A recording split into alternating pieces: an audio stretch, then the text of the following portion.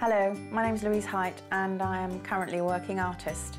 It was something that I'd always loved doing, drawing, scribbling on books, getting told off for scribbling on walls. Ironically, I now get paid to paint on walls.